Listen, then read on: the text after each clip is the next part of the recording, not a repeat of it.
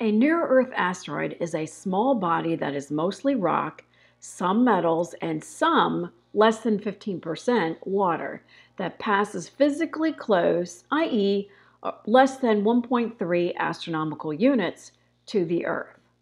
So a near-Earth asteroid is an asteroid that passes close by Earth.